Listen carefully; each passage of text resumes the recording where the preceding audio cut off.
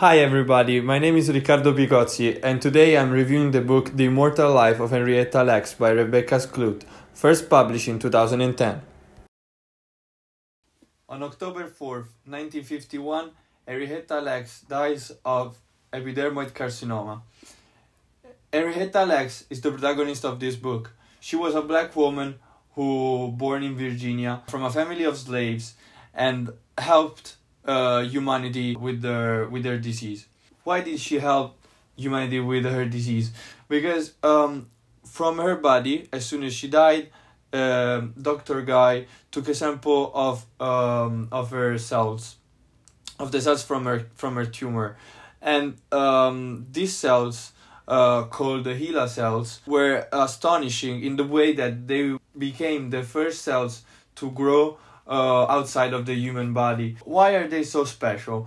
These cells are so special because they can divide no matter what, and they can survive in whatever environment, and that's why it's estimated that they are found in a lot of petri dish, even when the thing inside the petri dish has never been in contact with them.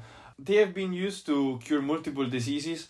From the book we know that Kuti, Henrietta cousins, has been saved from polio thanks to her cells. In fact, they were used for testing vaccines against polio, and even today against COVID, we know that we are using HeLa cells to test vaccines. But they've been used even to trace the number of chromosomes. We know from them that they are 46. The family didn't want anybody to publish a book about Henrietta's life unless anybody from the family wrote it. But since anyone had higher education, nobody could write it. That's why at first Rebecca Skloot, the journalist who wrote the book, was betrayed and even untrusted by the family, because they thought that she was from John Hopkins. That was the hospital that took Henrietta cells and that used them for making money out of it. American doctors at that time weren't so clever on what they were doing on their patient, especially if you were a black patient. And that's what happened to Henrietta Lacks.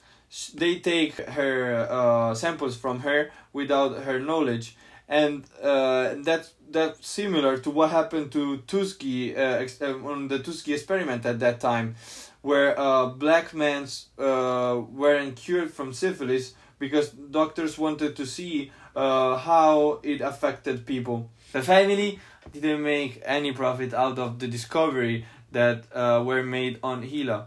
And nonetheless, they knew that Henrietta was used for research. Especially this was hard for them to remember stuff about Henrietta, because they were a really religious family and they believed that that they shouldn't talk about that people. Key character of the story is Deborah Lacks. She's the daughter of Henrietta, and she's the person that suffered the most the loss of her mother. She wanted to know always about her, and she suffered her loss the most when she knew 20 years after her death that she was still alive in the form of cells. It's really hard in a few words to describe this book because it touches a lot of topics. For example, the love between daughter and mother, the randomness on casualties that bring to big results in the medical world, the medical research on how it is brought up, and a lot of things, and racism that are all in this book. And it's special that Rebecca Skloot successfully does it in an extraordinary book that has to be read, according to me, in every medical course.